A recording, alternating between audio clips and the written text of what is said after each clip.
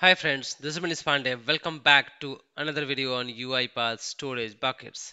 In this video, I'm going to show you how to upload files to UiPath Storage Buckets directly from UiPath Studio. So let's get started. So we are here on Storage Buckets. I have selected this folder HR and this is the HR buckets, HR documents. Now I want to upload files to this HR documents storage bucket.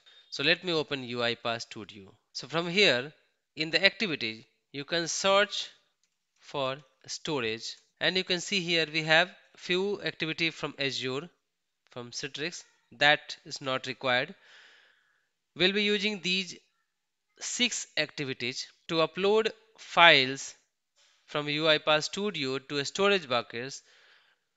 We will use upload a storage file activity. Upload a storage file activity in UiPath Studio is used to upload files from your local system to a storage bucket in UiPath Orchestrator. Let's talk about the real life use case of this upload a storage file activity. Imagine you have one board where you are downloading a reports, daily report from any website, and then that report you need to upload to a specific storage bucket so that other board can download it and then read those transaction details and then start processing. So first, right side you can see orchestrator folder path. If you click on this, you can see here multiple folders we have. Currently learning is selected, so I'm using this here. If you want to leave this as it is, you can leave, but if you want to upload this file, any file, to any other bucket, then you need to enter that name, that orchestrator folder path. So I want to upload to HR folder, to this folder. If you will not pass that, the by default it will try to find out that storage bucket in this learning folder. So we are passing that HR folder path. Now we need to enter storage bucket name where the file will be uploaded. So it will be HR documents. So the bucket is this one, HR documents. Now we need to pass that file which we need to upload. So I want to upload this payslip. So let's right click and copy as a path. Now you can see here this file. It shows that in argument I resource.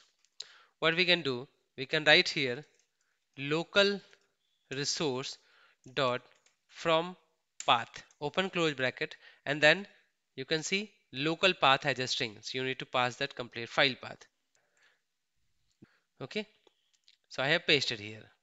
Now we have destination, which will define the file's name and the folder structure with the bucket. For example, if I need to upload this file inside a folder that is 2024 and then month wise, then month, and then how the file should look like in the storage bucket. So the file name you can upload, you can put here. So let's say this is payslip. Now if I'll just say here payslip.pdf, then this file will be uploaded to the storage bucket and the name will display this one. Let me first run this and then I will show you the other one.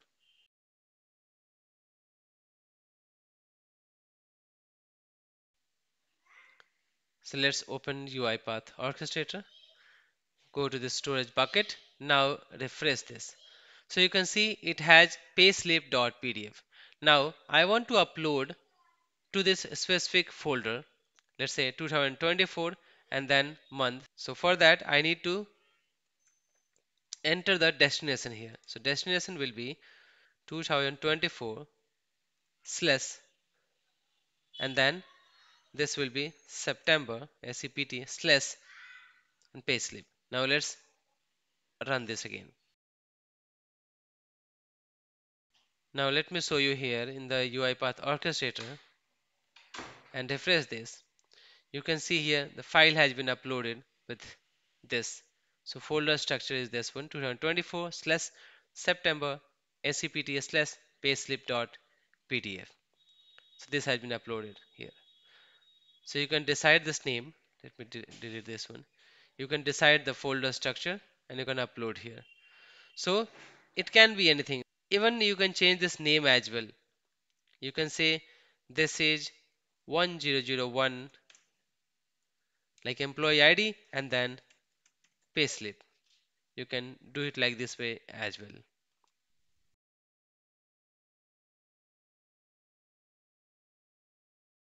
Right? So you notice here the file name is payslip.pdf, but here we are just changing that to 1001, that employee ID underscore payslip.pdf. Let's refresh this, and now you can see it has uploaded here.